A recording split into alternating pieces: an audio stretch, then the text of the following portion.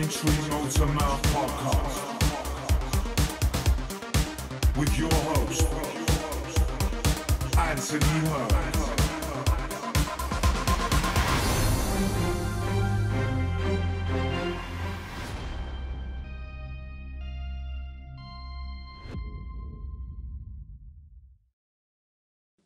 Yeah, Go. good morning. Here we go again. He still can't do it. Good morning, One day. guys and girls. Anthony from Braintree Motor Mouth, joined again today by my resident DJ, Well, it's better than your left-hand lady or whatever you used to call me. Paul Goddard, Hello, everybody. and my guest today. So it's our first guest on the show. Good friend. It's what? Good friend. Good friend. Now you Soon are. to be. Soon to be a good friend. And our guest today is the CEO of MCE Insurance, the UK's world's number one. UK's motorbike. world's number one. UK world's number one motorbike insurance. Julian Edwards. Good morning, sir. Good morning, Anthony. Well, I'm a bit surprised because yesterday afternoon I was quietly minding my own business, as you do, and I thought today I was on hotboxing with Mike Tyson. And then my LinkedIn started going bananas, and I thought, what's going on here? So I click on it, and you've mentioned my name, and suddenly I've got all these people wanting to be friends with know. me. So you are a seriously influential dude. Have I raised your profile? Yeah, you have. That is mental. You can isn't come it? again. Imagine Forget that. about Mike Tyson and his hotboxing. I mean, I can pretend to be Mike Tyson. Go on then. Well, hello, Julian. Thank you for coming on boxing today. No, I think that's good. I thought that was quite I think good. that's good. No, awful. I'm not Welcome to doing my it. hot box. He's going to kill me now, isn't he? Yeah, he is. I reckon you could take him. He's coming in next. Imagine that he turns up with his tiger, just comes in. He's a mad bastard. There's mushrooms. He's mad. Isn't he? But today we're here to speak to Julian. He's probably the only insurance company who has actually arranged to meet me. If not, I'm actually on the blacklist on most insurance companies. So we're down today to speak to Julian about his journey and where he started and where he is now. And to be fair, like I said at the time, just reading his bio on LinkedIn just blew me away. Like I said under my message, it's made me want to go back to school and listen so I can actually become something. You still wouldn't listen. No, I wouldn't. You're right. I spent most of my time outside looking in. What, the classroom? Yeah, because I so- always got sent out. Yeah. But you're very well. So you're obviously university. I am. was going to say university trained. University educated. Educated, that's Yeah. it. You speak very well as well, don't you? I like his voice. Thank you. I don't know if it's made up. Is it? I thought we were in a bubble of trust. We are in a You bubble know, of you just trust. spent the last 10 minutes telling me that when you meet someone, you just automatically trust them. do. What a load of bollocks. I do trust you 100%. We were speaking earlier because we've been talking about this while Paul sets up because he's not really got the hang of it yet. So he takes about half hour. So we've been talking about where Julian came from and where he is now. And with the insurance side, Julian, is just unbelievable. You've gone from a broker Yep. to an insurer. So for me, it's an outstanding achievement anyway. But it's to our listeners, what was the biggest thing to change you from broker to insurer? Well, I suppose in the late 90s and the noughties, our model was all about cross-selling. So we would insure someone's motorcycle, and then from there we would cross-sell to them different products. Yeah. And, that was really successful for us. And we created a company doing credit hire, credit storage, a marketing company, a company doing motorsport insurance. Yeah. And that was all off the back of our motor insurance. And then we got to a point and we said, look, we've got all of the disciplines and the skill sets here to be able to take our model one step further and create an insurance company. And it happened just like that. Yeah. In about 10 seconds. So we're just like, get- one Wednesday afternoon. Yeah, okay, we've got the credit hire up and running. Now let's go and create an insurance company. That is mental. Well, that happened that quick though? Yeah, making the decision happen that quickly. I was going to say, not turning into an insurance No, to company create that the quick. insurance company, to get our authorization was a 3.5 year timeline. Was it? Yeah, 3.5 year timeline with some really difficult parts on the journey where you think it's just not going to happen. Yeah. And 3.5 years to stay energised and focused on something. I can't even wait 3.5 hours, can I? Yeah. I am the 3.5 world's minutes. worst. Like, Yeah. I literally, he does a podcast, we'll record this, and I go, right, when can we go live? When can we go live? Didn't I? 3.5 years. Did you ever feel like giving up at that time? Oh, yeah, absolutely. Yeah, we thought it was going to be about a 12-month onboarding process. Because obviously we had capitalisation sorted out, we had our products, we had our business plan. But essentially we were creating a public interest entity. Right. It is what it says. It's in the public interest. Yeah.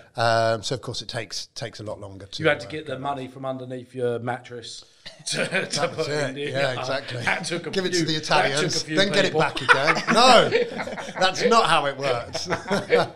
So how long have you been in an insurance company? An actual insurance company? 2012. So we're coming up to 10 years. 10 years. Yeah, you said you were good at maths. I was very I looked good at at your maths. face You see there. that? I wasn't going to help you out. I'm glad we got visual because I was about to do 2013, 24. I'm not the cleverest. I was going to get your abacus out for you. And what a sort of, coming up to 10 years that's been. I mean, the world's just changed in that I period bet of time. even the last year, the last year must have been madness for you as well. Well, we created the insurance company in an analog environment. Yeah. It was about people. Yeah. It was about slow processes.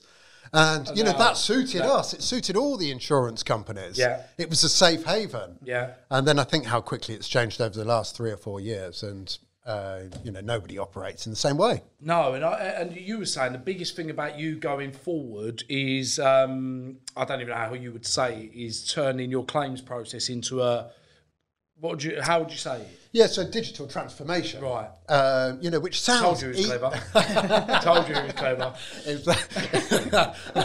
that impressed? Yeah, I'm blown away by you every 5 minutes. Oh, right. Okay, what we're talking about, digital transformation. So we took all of our... It sounds simple. If you were creating a new company, of course you build it all in a digital world. Yeah. You don't put any analog or human processes into place. But we're taking, a legacy business that was based on people that you can date back to 1975 and, make it fit for purpose in this environment. That's a huge job to do. So first of all, we spent 8 years working on claims, just putting our infrastructure together. So that took us up to... Well, you've got me going on the map. Yeah, no, 8 years. So 8 years, that'll take us up to today. It's not. It took us up to 2018, so it was 6 years. Just to say why we're here as well, Julian's got a lovely office. It's a really nice office, isn't it? It's state of the art. Who says insurance doesn't pay? Now, carry on, Julian. So it didn't take us 8 years at all. It took us 6 years. 6 years. So now we've got that one all So you've nailed your claims process now? Nailed our claims process down to a certain degree. And then we put our attention into policy. So in terms of what we can do for our customers. And we completed our digital transformation, which is creating a frictionless world for our customers. Yeah. So the vision is that all transactions are operated through technology. Which is really weird because we were talking before, I'm the complete opposite. Like as I was saying to Julian, I used to ring my bank every day and speak to a person, and for 2 or 3 years, she used to say to me, you do know you got internet banking. And I hated it because I didn't want to lose that customer interaction. But like you said, I do it now. Yeah. We're all... Converted. Everyone's self-taught in this, for us moving to this environment. Do you not think, though, people on the end of a phone is a good thing? Okay, Google, how many people like waiting for a phone to be answered from an insurance company? No, I get that. Or is this going to be some little funny twist that you enjoy doing? No, it's really weird because I do like the whole music. Because, do you know... If you're waiting for more than 2 seconds, slam in the phone. Take a picture. They just don't answer. They just don't answer. I'll go back to a further part of my career, Yeah. When I was sort of like 18, 19 years old, working in a branch office, August. Yeah. Factory fortnight comes along. 30 people. What the hell's factory fortnight? Factories used to close down for 2 weeks. Did they? Yeah. Never knew that. Did you not know that? No. Anyway, so what do you do on the fortnight. factory fortnight? So what do you do on your first day of holiday? You queue up to buy your insurance. I can't answer why. They thought that was a good idea, but that's what happened. That was actually and I'd thing. turn Never up, heard as a 19-year-old. There'd be 30 people. Are you joking? No, That's me. Get their insurance. Queuing But you outside, must be well happy and then though. they would come in, get a must be well quote, happy though, and wouldn't then you? they walk to the next office, have a cigarette at the counter, Unbelievable. But good that had old to go. days. And then they went onto the phone and... So what you're trying to build is obviously and you've still got staff, because we were saying, like anything, is in Tesco's where they've got the checkout, you've still got the other ones, haven't you, where people are working there? Yeah. And I've had this debate on LinkedIn loads of times because I hate doing self-checkout. Because without sounding rude, if I wanted to work at Morrison's, I'd go and work there. I feel like I'm not getting paid to do my own. Yeah. So it's... But yours... Well, you like a chat. Yeah, I'd love it. But then I would always go straight. Would you go self-checkout? Every time. Well, because you steal. You try and put the thing... Because they measure that now. So be careful. I'm helping them. I mean, they have to throw away so Have you many ever tried goods. to get... Come on, let's be honest here. Have you ever tried to get a bit in the basket without... I've run a public interest entity. Oh, yeah, nor do I. Nor do I. Listeners, I've never I tried don't to even do know that. where you're going with this. I don't know what you're on about.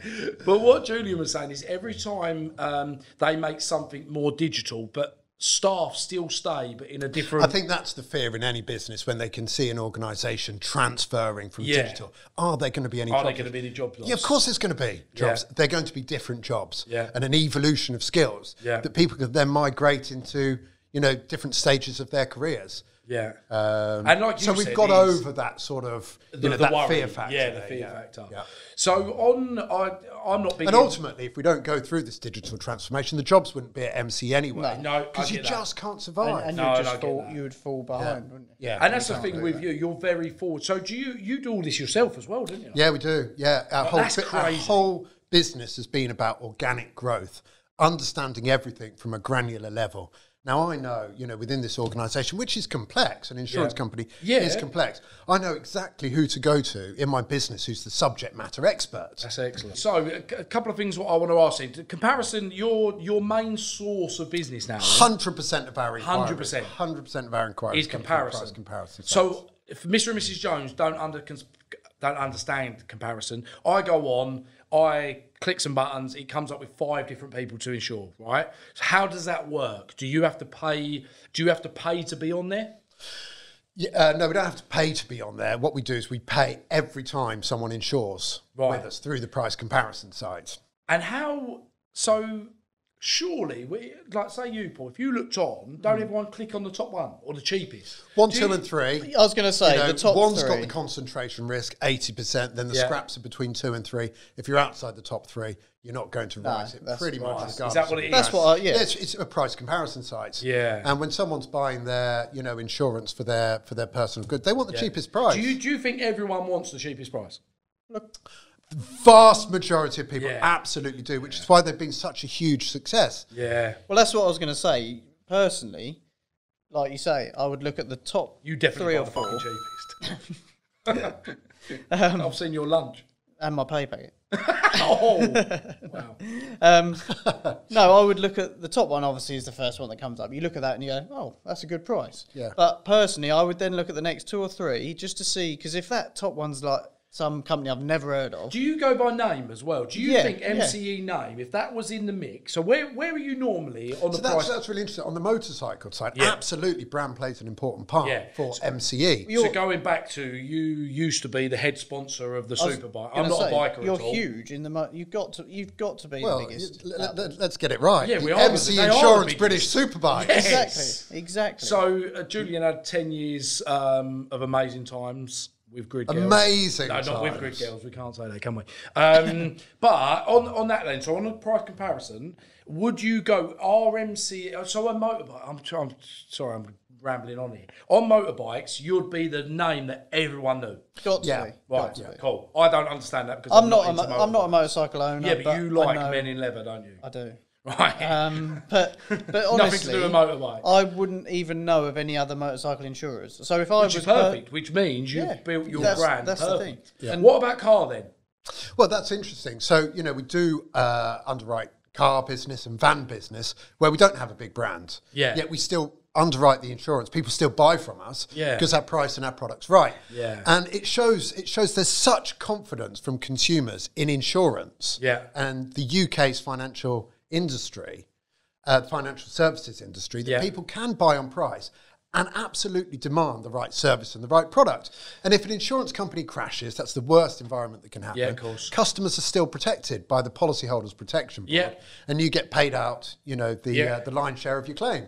So why not buy on price? No, I get that. I do get that. And my argument in my industry with accident repairs is loads of insurance companies say to me, well, the customer buys on price, so why shouldn't we repair on price? Yeah. So in our industry, the whole point of commercial decisions is insurance companies sign up with body shops who will work to their rates. Yeah. We don't. And one of the arguments is always, well, the customers search around for the best price. Why can't we? Yeah. My argument is, do you get the best service from the cheapest people? But then, like you say, for insurance, you'd still say that you give out a great service and you're not the dearest people. Yeah, you have to. You know, it's You such have a to mature market. You know, we're regulated in that Yeah. way. If we And don't the get it reviews right, as well. it's so expensive. Yeah, reviews are important. Yeah. Yeah. So I mean, so I understand on that side of you. So I have the argument that obviously approved repairers. I'm not saying that they don't do the job with us, but the money in being approved is so minimal. We were talking about fraud, weren't we? Like what's the the stats in your industry? What's the fraudulent or 1.2 million pounds a year with detected? Detected. Yeah, so it's at 3-4 times the size of that. What's known about is 700,000 incidents a year. In fraud? A year in Just fraud. in insurance? That is detected. Yeah, but that's in any insurance, is it? That's personal insurance. Yeah, cool. So personal insurance. Personal insurance, which the line share And that could be is anything. UK What? motor. Someone cash for crash? Or Yeah, we're it could be talking anything. Anything. Yeah, right? Had a flood at home. Flood at home, thank you. There's no fraudulent activity with my claim. Julian's on his fourth flood claim. We're scared about the equipment in here. Yeah, look, the profile of people committing fraud, two ends of the spectrum. Organised gangs. Yeah. Really sophisticated models that can extract millions of pounds from a single insurer when they spot a weakness. That's crazy. And they're so good, and they hammer and they hammer and they hammer that insurer, and you can find out about when it's too late. Yeah. Because that's their job as a fraudster, of course, to trick you. Yeah. So from those organised gangs down to a priest. Yeah. So you try and profile who is committing fraud. Cool. It's everywhere. So back to my normal question. So insurers are not having it off. Insurers are not having it off. We sit in one of the nicest offices I've ever been with, but insurers ain't having it off. I get that. My thing with insurance is Mr. and Mrs. Jones. We all look at our policies, right, and we go, oh, it's 800 quid for an Audi for a year. Why are insurance charging me 800 quid? And you were saying on bike is it averaging 200? Is it? Average premiums, a couple of Average £100, premium, a couple £100 for a bike. Julian was telling us, which we don't even think about, if you look at that person, what, a motorbike guy who's had a crash and lost his leg, Yeah. you have now got to deal with that for the rest of his life. Yeah, so insurance does play a really important part in society and, global economics. The UK couldn't function without a vibrant insurance industry. Yeah. It's just impossible. Which no one, we didn't biggest- think of that, did we? Well, you don't do think and you don't. You know about it, but you obviously don't actually think about it, do you? Yeah. It's the biggest distributor of wealth globally, insurance is. It underpins every pension fund. It underpins every fabric of society. When you hear it, you think, oh, well, obviously, Yeah, it of makes course sense. it does. Yeah. And you just And for don't- fraudulent claims, we say £50 is added onto every premium Yeah. for fraudulent claims. They're the ones that are known about. Yeah. So on that though, I always say, and we were talking earlier again, I always think it's weird because us as Mr. and Mrs. Jones, and I always talk about me being a normal person as well, even though I'm not normal, but we look at it as every year we're getting told our policy's going up for, there's been floods this year, weirdly enough, been floods with Julian, or there's been stolen vehicles, or there's been there's always something that puts the premium up. That's in our minds. Yeah. So with insurers, how do we get around that stigma of insurance just putting people's policies up? Are you ever going to get around that? I don't think you're ever going to get around that. Insurance companies do a phenomenal job. They do, when it really matters, insurance companies do a phenomenal job. Look, we're in the business of long tail liability claims. Yeah. Which is with a mad. duty of care. So if a minor's injured by one of our policyholders, we will look after that individual for the entirety of their life, and we fully expect them with the great medical care that is now being able to provide it, that person should live a full life expectancy. And that's mad because you're looking at that. If that did happen, God forbid, that was a £200 policy. £200 policy that we are And you've now got to look duty-bound after that person absolutely, for and the rest of their morally life. correct. 70 years. How do you stay in business then? If that's the case, £200 policy. The flip side of that it could be what? Do you know what your biggest claim paid out ever was or not? Yeah, I do. We're over £20 million on a claim. You're joking. No. And that was probably a £200 policy. That was undoubtedly a £200 policy, yeah. That's Yeah, mad. I mean, it might be £400. You don't but- think when that, you- and everyone thinks I'm against insurance companies. I'll go on record always to say I'm not against insurance companies at all. I'm against insurance companies doing wrong things, and that's the same as what I would be in body shops. Yeah. Body shops who commit fraud, I'm against them. But people say when they hear about a £20 million claim, they're just like, whoa, that's a lot of money. Yeah. But no one thinks about the individual. It's £20 No. million for a reason. Yeah. It's going to require that level of specialist care plus solicitors. Yeah, cool. They have their well, So yeah. 19 million, Well- and then 1 million to the car. But this Well, is- no. Broadly, the way it works is that 40% would be on the damages to the Will it? individual. Right. 60%, 60% 50 to solicitors? 60%. Is on- Let's not just give these solicitors a bad rep, because there's loads of Loads other of good people out ones. there, Yeah. medical agencies, Yeah. crash Yeah. scene investigators. But to be blah, fair- blah, blah. But solicitors take a lion's share of that. Yeah. Let's Thi- face it. this All you is- solicitors. You're clever enough to be a solicitor, aren't you? I don't know how to take that. yeah, we're But no, not going to but that. this is sort of what we're trying to get at is the fact that it's not necessarily the insurance companies themselves that are damaging this industry for us. No, of course it's not. it's the people in between taking their cuts when actually if they just dealt with us, Middlemen. and if they just Middlemen dealt with must- us direct, Yeah. and gave us what we feel is fair, then everyone could be a lot happier. For us to settle a simple £5,000, Yeah. soft tissue claim, Yeah. we've got to pay 12 different suppliers. That's what I mean. And that is But can't we whittle that and then down? you as an multiply that industry? up with the hundreds This of is thousands it. of Yeah, claims exactly. that we're dealing with. But can't you whittle that down somehow? And can't we get rid of middlemen?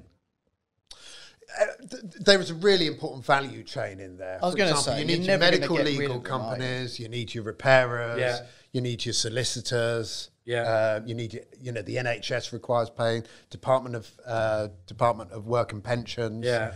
to name a few, recovery operators. So on that then, you're it never is go- a whole web. But that takes a claim from this figure to that figure. With But it's all very them analog. stocks. It's all very analog. You've got the customer and the insurer, the two Yeah. pivotal points of it. Yeah. And then And you've then got loads of all people of in the these middle. organisations that are completely unrelated, all with their own processes. And agenda to make money. So what we're looking at is claims and saying claims has to be friction free. Yeah. It has to be, when a customer wants to report a claim, it's got to be digitally reported. Yeah. And then it's got to feed into everybody else's, network via an API, the entire supply chain. And it would speed everything up. Yeah, it's really weird because we spend our whole time saying, "Don't ring insurers first." Yeah. That is my tagline. Well, isn't yeah, it? Ring because me we, first. as a repairer, As on a the other side, repairer, we we want need to to deal get with that it, and we first. want So to we- grab that and We've capture it. Yeah, but it's not to take the mick either. It's just to get No, what just we, to make sure that we can first get the phone job. call is the most important thing in any claim. And why do customers want to phone you first? Because we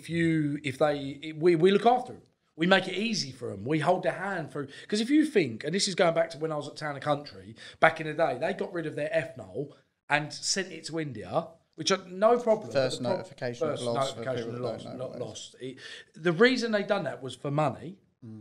They had to pay us double time in Ipswich for about 6 months to actually put right what was happening in India. And there was no blame to India. But what would you want to have a crash and try and explain to someone who couldn't speak a word of English back then and explain your accident? Absolutely. They lost so much business because of But that. then if you look at what people have to, disclose in a first notification loss, what a load of rubbish that Yeah. is. You Was can it take sunny? You can take it down from 50, 60 questions Yeah. into meaningful half a dozen. And that's really manageable. And that's what using you're technology. doing with your technology. That's what we're doing in technology. I'm excited If your to see it. vehicle is damaged, whether Yeah. it's a third-party claim or whether it's a first-party claim, the claim should be completed within 21 days. Yeah. Easily 21 days. And I think But that's the problem when you've got middlemen, all with their own agendas. Yeah. This is where the claim goes to 40 to 60 days, isn't it? And of course, consumers don't really understand it. No, of How course. many claims do you make in a life cycle? They reckon every 8 years, don't they? Once every 8 years. Right, well, let's hope I don't have a flood next year. That'd be 3 in a year. Really, yeah. Moving on just to what is Big Ed? Big Ed is. Do you What know is what? Big First Ed? of all, Big Ed. What? I know Big Ed. So he's big. Everyone knows Big Ed. Doesn't he? He's. I don't. He's Big Big Ed's Ed. the champion of champions. Was that your mascot? Would you call it a mascot? Big Ed is MCE. Even I know that. Yeah, but I don't get it. He What? personifies all that we are. No, but I don't know where I'm going if on you that. are- Go on, where did you come up with that then? Or what was it? What was it? What is it? What, I what do you don't. mean? He was- What was he it? He's a was motorcycle creative. rider. Look at why are you both so Because it's angry? obvious what he is. He's a motorcycle rider. What is he, an actual person? Yeah. No, he Yeah, ain't. he is. Yeah, he is. You have a look. You can watch him riding being around the serious? track. Do you know who he is? Yeah, for real. No. Oh, is he you? No one's ever seen him without a helmet. I love Exactly. that. Was he the first Stig who ain't made it famous? Yeah. Stig come in and made There it we more go. famous. If the Stig was fun, he's got a massive smile. But He no, has got a massive anyone that's What, into into motorbikes will know MCE and they will know who he is. Big Ed's had a lot of fun over the years. I mean, he enjoyed 10 years at the Yeah, MCE. of but good girls. He enjoyed 10 years Ed was being an on the animal. podium. He had Under that. He had that fling with Jordan, didn't he? Oh, you can't just throw stuff out like that. I think it was Jodie Marsh, but Oh, was it? Oh, sorry. Is that what it? I don't even know what's happening here, but I don't even know where we're going with Big you Ed. gobsmacked? I just don't know what is happening. I've never been into bikes, to be fair, so I don't know anything about it. But what I liked about you and your brand when I see it is just, for me, for an insurer to actually want to speak to someone who's asking either difficult questions or I want to break away from the norm, because our industry is so like. It seems like it's us and them there's distrust. everywhere. Distrust with it, but, insurers, we spend a fortune, not just in capital expense, but in terms of resource as well, mitigating fraud exposure from everywhere.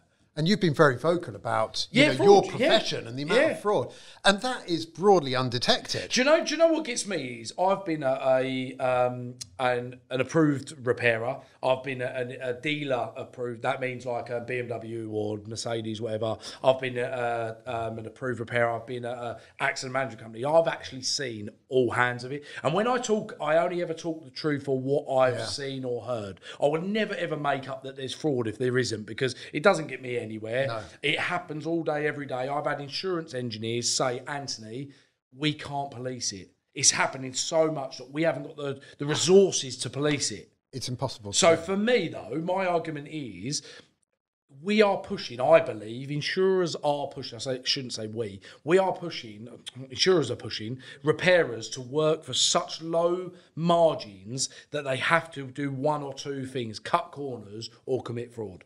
And that's the problem is, why don't we look at paying a higher labour rate, but actually getting stuff done quicker? Credit repair must be a massive loss for you, isn't it? Yeah. Look, the motor insurers in general have done a really bad job of managing the supply chain, of managing customers' expectations, which is why this industry now is big. I mean, if you look at the medical side, medical agencies, that's an industry that's worth £250 million in its own right. It's crazy. And that's really fringe stuff. Yeah. You look at more of the bread and butter, what you Credit guys hire do, and credit stuff hire. like that. We used to get an accident management company telling us to go over a weekend, and that's no good, because if that was against you, imagine that. Imagine how many body shops were. And it's multiplied up. Yeah. This is a huge profession. And this is why I say, don't worry about the labour rate. Worry about getting jobs done quicker, making sure we're charging for the right things. But Anthony, I said it's only there because of the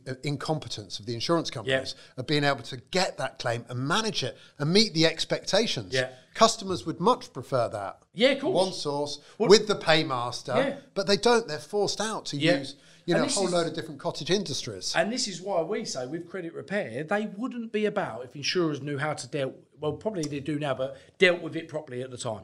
I don't think insurers are nearly as at the level that they should be. Yeah. They've got to invest in their digital strategies. They've got to invest in their communication with their clients, third parties, and also the supply network as well. Got to get it nailed. Otherwise, it's just going to continue to, or even provoke fraudulent activity. 100%. And fraudulent activity can come in so many different guises. It can just be exaggerated claims. Yeah. But those exaggerated claims are costing us about £3.5 Yeah. million They all pounds cost- a day. It's Not crazy. MCE, but costing motor insurance £3.5 million. Well, I pounds a remember day. again going back to BMW. I remember a lady came in, and it was he came in, got hit up the backside. And she pointed at the bonnet and went, "I want that done at the same time as well." And I said, "What do you mean?" She goes, "Well, last time I had a claim, they done all my car, and I got £5,000 in injury, ended up doing my kitchen up." And I looked at her at that time, and I thought, "You're the sort of person who's ruining this industry. Why are we doing the front of your car because someone's hit you up the backside?"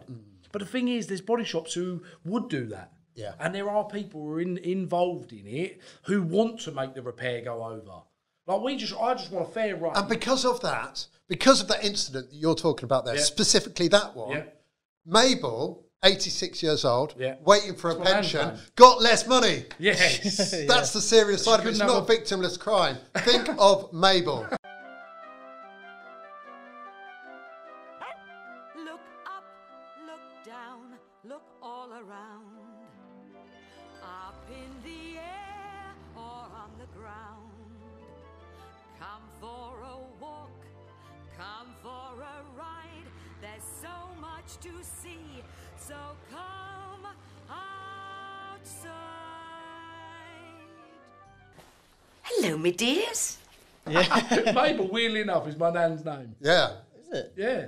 And she's She never told me. No, she's not. Don't say that about my nan. Right. So we're gonna end this on. Well, tell us, Julian, what's your next goal? Where do you want to be in 12 months? Yeah, so we're completing, putting the customer at the heart of what we do, digital transformation on the policy side, so the buying of the insurance, that's almost complete. Then we want to move all of our resource and attention to claims, to first of all make the first party claims journey completely digitised. Yeah. So someone can complete their claim within 21 days, wipe their hand and get on with their lives, Perfect. and then move into third party claims from there. Excellent. So if you have a motorbike, go and look at MCE. Or buy one, Buy one. Just go and 2 buy or one. 3. Yeah. Go and buy some more motorbikes. I've negotiated a nice little commission. So if anyone could insure with MCE, use the code word Anthony, not hairband, Anthony. When you was Ed under the helmet, did you I wear... wasn't Ed under the Oh, helmet. you wasn't? What's that? Big Ed. Wow. Big Ed. There's rumours. There's Yeah, there's rumours. rumours. Did you have your Have to hairband ask on Jodie there? Marsh. Yes. So, Signed an NDA. yeah, imagine that. So today, Julian, thank you ever so much for seeing us. I hope you've enjoyed the content. Paul will get editing to make it a bit more interesting. Try to. Well, no, and- I think it was really interesting for No, us. it's interesting for us. And let's just say the whole podcast for me is to learn more things. I now don't believe that insurance companies are having it. That's a lie, I do still. We haven't built the trust yet. Oh, the pain.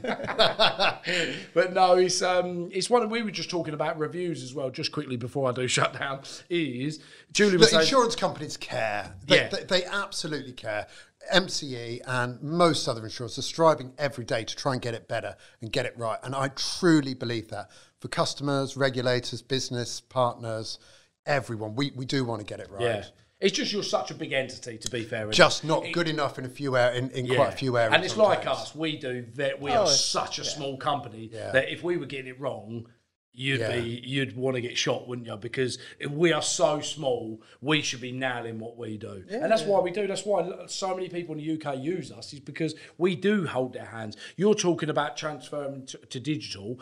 I'm the worst person in the world to become digital. I like holding people's hands and skipping all the way through a claim, so it feels like they're being looked after. And that's how we do a lot of business, isn't it? And it comes across from yourself that is how you try to run your business. So I think that's great. I love it. It's been such an interesting few hours for us. It's nice again that Julian's had the balls to meet us. And again, I'm not here to trip up insurers. I never am. You guys are what make the industry. And we want to learn more. we wanna learn more, we want to work with you. That's what we're trying to say. Work with us. We'll work with you. Sounds like you're going to cry again. And You do this every and month. hopefully You get me emotional. we can do this together. Because he knows Big Ed. You can meet him. We'll set up a day where you meet Big Really? Ed. Yeah. I'd like that. No, but thank you for inviting me. No, It's been thank you brilliant. very I much. really enjoyed meeting you Absolutely guys. brilliant. Thanks for your time, and I will speak to you soon. Yep. Thanks, Adios, Julian. amigos. Peace Thank out. you. Hi guys, Paul here. Just a reminder that this week is your chance to win a brand new PS5 courtesy of Braintree Motor Works. If you want to be in with a chance of winning, please follow these simple steps. Follow us on Instagram, tag a friend, like and share to your story, subscribe to our YouTube channel, and listen out for the word hairband in today's podcast. If you think you know when you heard it, then please text your name and the exact time you heard it to 077 38 963 735. Good luck, you've got until 12 PM on the 23rd of April.